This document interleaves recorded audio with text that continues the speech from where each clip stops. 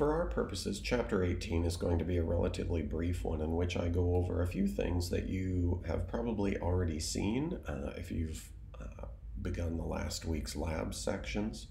And also, it covers some information that we've already discussed in previous chapters, but there are some points I'd like to make here and rehash a few things. This chapter on genomics and bioinformatics focuses primarily on the technologies that have been developed within the past few decades that have enabled us as humans to better understand our genetic basis, the genetic basis of everything, not only for our own phenotypic traits, but also the interaction among genetic elements, the interaction among species and their genomes. We'll get to that last in this chapter, but then also helping to understand the evolution of other species.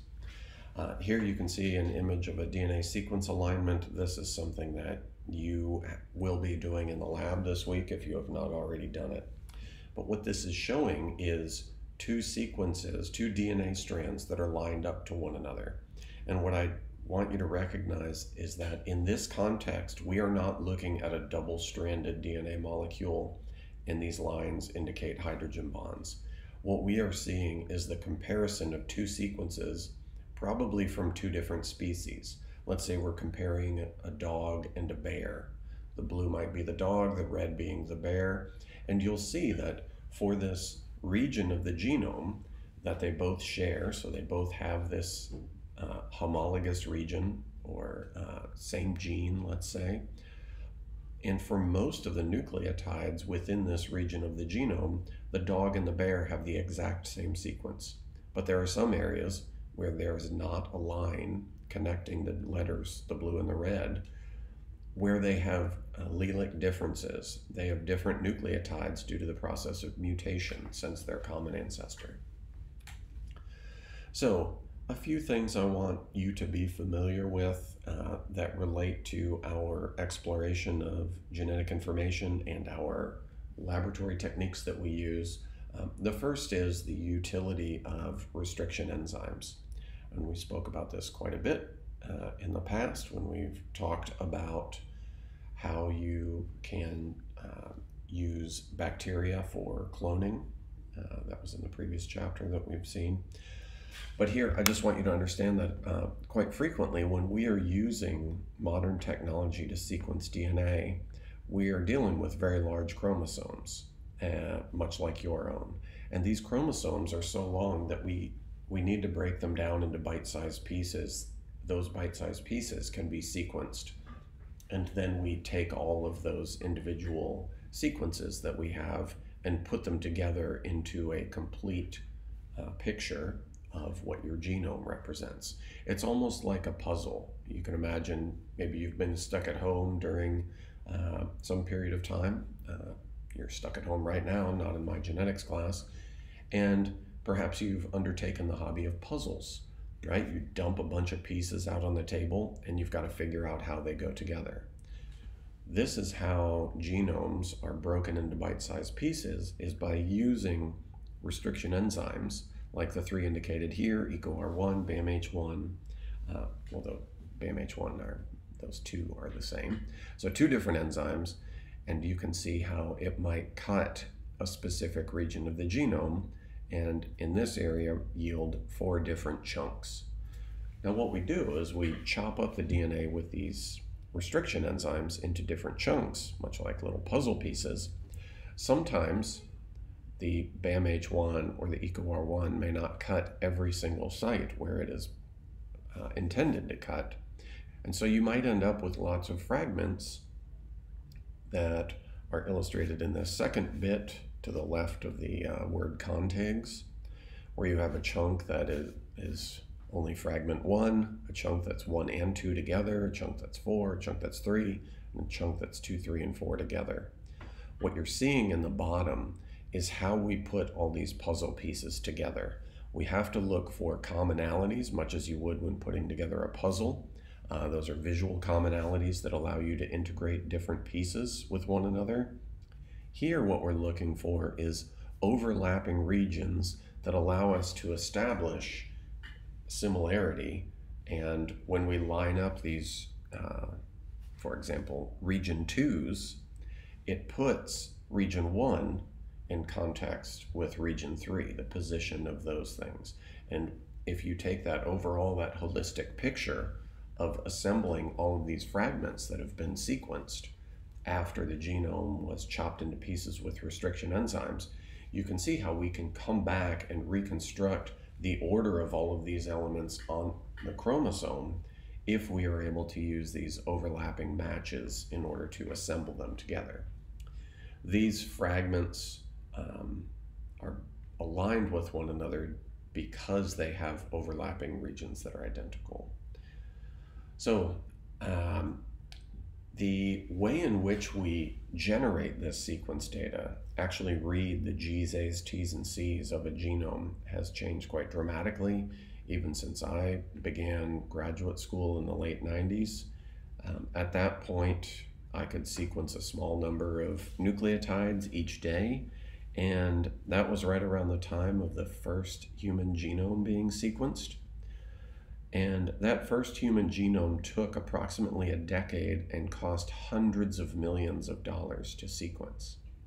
Because of the advances in sequencing technology, we can now sequence a human genome in a day for less than $1,000. And that price is coming down constantly. And what these sequencers look like, they're not much larger than a large desktop computer. You can see one of them here. We've got a few of these at the University of Mississippi, and these read very small bits of the genome at a time, maybe 75 bases at a time, but they can read hundreds and hundreds of millions of those each day at the same time. They're reading them simultaneously. Now, there are a lot of videos that we could watch that show you how this technology works, but because of the rapid advances, there are so many different types of technologies that are being used at present, and the field is advancing so rapidly, it's not necessarily worth it for me to teach you one specific example. If we think about creating these hundreds of millions of fragmented sequences of a chromosome, as I illustrated on that second slide after the restriction enzyme, you have all of these little different chunks, and what I'm showing you here is zooming in where those little chunks overlap, allow us to put all of these, say, 75 base pair fragments in sequence end to end to end. This is enabled by the matching overlap, and we are able to create a consensus sequence between these. Okay? Here we are lining up identical regions from the same genome, from the same individual. Now, you're going to do something similar in the labs this week, where you are aligning sequences from different individuals to look at how similar they are and use that information to determine how these organisms are related to one another. But this is simply how we use genomics to assemble large read sequence libraries. Now, bioinformatics is a term that is self-explanatory, but it's also come into use quite frequently, right? This was not a field when your parents were in college. So what bioinformatics is it's a field that deals with the enormous amount of biological data, generally that's primarily DNA sequence data, that are being generated by these new technologies.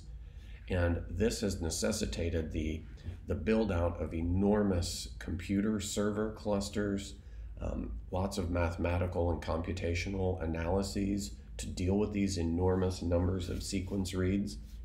Just think of the logistics of taking the 400 million fragmented reads that are 75 bases long from just one run of one of those sequencers and putting all of those 400 million pieces together. That is not something someone's going to do by hand or by eye. We have to have computer software that can run those analyses for us. So as our capabilities have grown in the world of generating DNA sequence data, so too has the demand for bioinformaticians and the need for the products that they produce, namely software and analytical techniques that allow us to analyze these large data sets in short periods of time. Okay, so we can use bioinformatic methods to compare sequences among different species, compare gene regions and mutations among individuals. We can look for relationships among species. That's one of the things that you'll be doing in the lab this week. And much like that first slide that we started out with, and you will see exact examples like this in your lab this week, when we analyze sequence data, we have a lot of resources that enable us to make comparisons from which we can test hypotheses of similarity or identity or patterns of heredity. Okay, so here's an example where a query sequence, the top one, the one that we have generated in the lab, we submit it for comparison, and it comes back with a hit, a relatively solid match. Here a 93% match, so these two sequences are 93% identical. And this subject 174891 is a sequence read that is in a publicly available database. And so there's probably information associated with that sequence read that I can use to understand the data that I've generated in my query sequence. Okay, so these types of comparisons are very useful in biological research. So here's an example where we compare a gene in humans to a homologous gene in mice. These genes have different names, they have slightly different products, and they do slightly different things, but we can see that they are so similar that one is likely that they are derived from a common gene in the history of mammalian diversification. But you'll notice that there are some nucleotide substitutions that have happened where humans and mice have different nucleotides. There's also been a region where either humans have had a codon deleted, we have 3 nucleotides missing, or there's been an insertion of a codon to mice. We don't really know which is the way it went unless we compare to other mammals and also the sister group to mammals. So earlier lineages that are closely related to mammals. Okay, so these types of comparisons of genetic information are very powerful for understanding the history of life on Earth.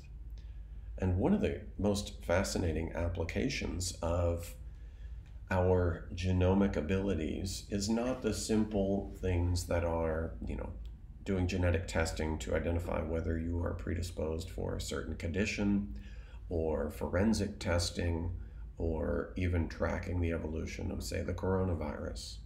Some of the things that have really captured the imagination of the public in these applications of bioinformatic methods and genomic methods are the ability for us to peer into the past and explore questions that we simply don't have any other way of exploring. And this is exemplified by the field of Stone Age genomics, in which DNA that's recovered from extinct organisms or ancient humans of historical significance allow us to really explore some of this prehistory that we don't have a great record of. A relatively recent example of this is exploring the genome of King Tut, so one of the most famous rulers of Egypt in the past. And by exploring the genome of the mummy of King Tut, there's quite a good bit of information that we have learned about this individual that was not recorded in history. So you'll see from that previous slide that he had malaria, he was frail. And so let's dig into some of the things that we were able to tease out from exploring the genetics of this boy king. And so the first thing is they weren't really sure who he was related to or who his mother was. And using DNA samples from him and his family members, they created a family tree. So just as we can do paternity tests now, you can do the same thing with mummies or ancient samples. And they determined that, let's see, that Akhenaten was King Tut's father. King Tut's mother, they identified her body. They still don't know what her name is, but they determined that she was the daughter of Amenhotep, so she's actually the full sister of her husband, Akhenaten, which is also quite wild. So all of these types of things, the fact that he had been infected with malaria, the fact that his mother was also his aunt, is quite remarkable. We've also been able to get sequence data from ancient animals, extinct animals, and extinct hominids. So we've spoken a bit about Neanderthal DNA, and you're going to be analyzing some Neanderthal DNA sequences in lab this week. But we've also been able to extract DNA from extinct species that have captured the imagination of children long before I was a child. For example, a woolly mammoth. So researchers have been able to extract from bones, subfossil bones of woolly mammoths, perhaps for example, those frozen in the Arctic tundra. They can extract DNA that's been preserved in those bones, sequence it, and compare the DNA from those to living elephants. And here's just an illustration of a mitochondrial genome, right? Remember, mitochondria are circular. They live in those maternally inherited organelles. And as you know, as you all remember, mitochondria have all their own distinct genes. And in extracting data from these preserved bones of mammoths, they were able to sequence little tiny pieces of the mitochondria DNA that have been saved in these fossils. And so each of these little black stretches represents an individual sequence from the mitochondria of a woolly mammoth. And what you will notice here is that there are lots of little black bars. They overlap a great deal, and that overlap is necessary for putting together the complete picture. You can see down at the, let's say, 7 o'clock position, there's kind of a gap where the researchers were not able to get any good sequence from. But for the most part, they were able to get sequences that cover almost the entirety of the mammoth mitochondrion, and they're able to compare this DNA to the DNA of living elephants.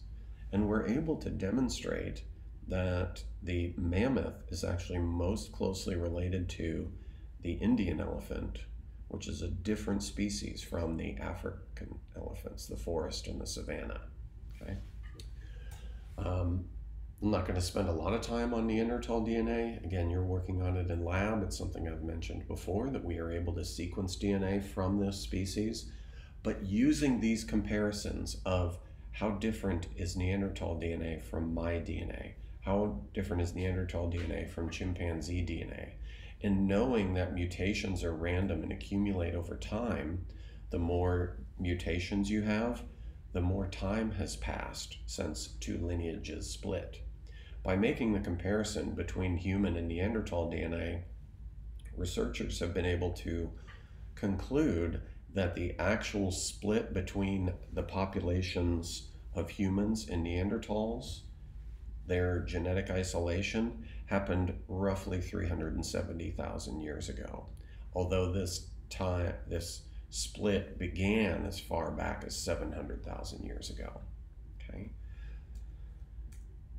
Now, this comparison of genomes is not only fascinating in examples like those Stone Age genomic examples that I've given you, but comparative genomics is also incredibly useful and important in better understanding our own biology and physiology and developing mechanisms of treating diseases, of understanding the evolution and mutational basis of various maladies that affect humans. So this comparative genomics refers specifically to the comparison of genomes of different species, okay? And when we study genes that are involved in human diseases, most of these genes that cause things like cystic fibrosis or dwarfism or any of these mutations that affect humans, most of these genes are found and used in other species that are much easier and more ethical to study than humans. Even a fruit fly has roughly 60% of the genes that you have. And so studying how those mutations to those genes affect the biology and physiology of fruit flies can be helpful in understanding the biology of disease within humans. Dogs have nearly 75% identity with the genes that you have. So they have a slightly smaller genome, they have many more chromosomes, but they have about the same number of genes that we have, and 75% of those do the same thing, are the same genes. Okay, they're not 100% identical, but those differences matter, and studying those differences and also studying how mutations to genes that cause diseases affect dogs and how we might treat those is helpful for human health. So systems like dogs are great for study because they have a lot of the similar issues that we want to treat with humans. They have epilepsy, OCD, genetic cancers, blindness, deafness. A lot of these genetically caused maladies occur in dogs just as they do in humans. And so most of these inherited dog diseases are similar or identical to something in humans.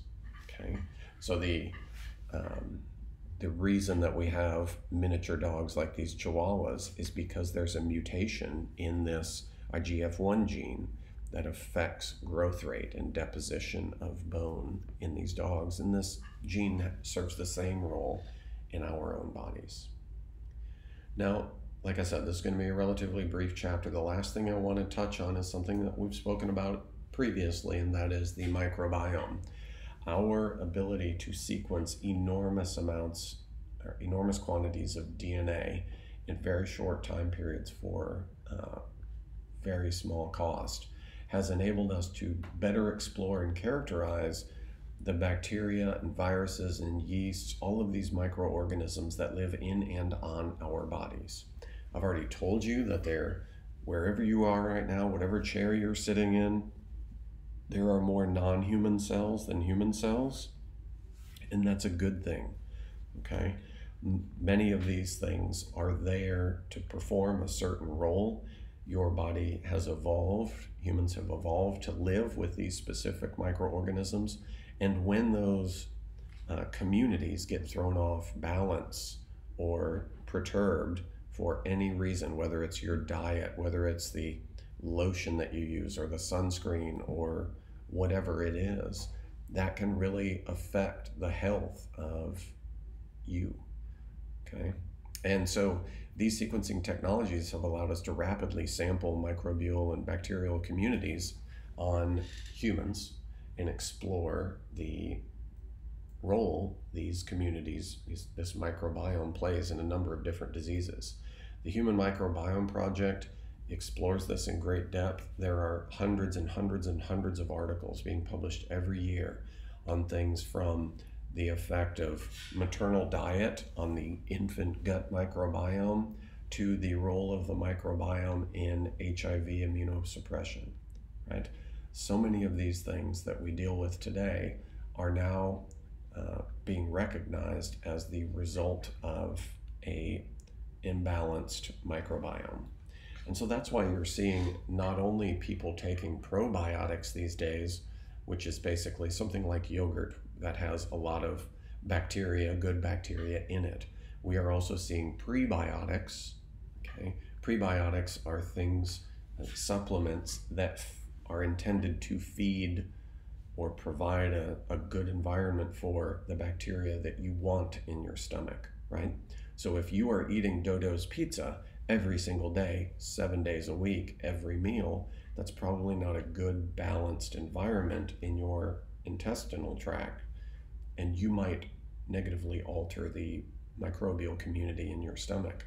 But taking a prebiotic, let's say, could help to reestablish a proper balance there. That's not to pick on Dodo's pizza, nor is it to suggest that you should run out and start taking prebiotics, because these are things that are yet to be well regulated within the US, and so their efficacy is not necessarily 100%. Okay, so that's it. This is a brief chapter, and we'll leave it at that.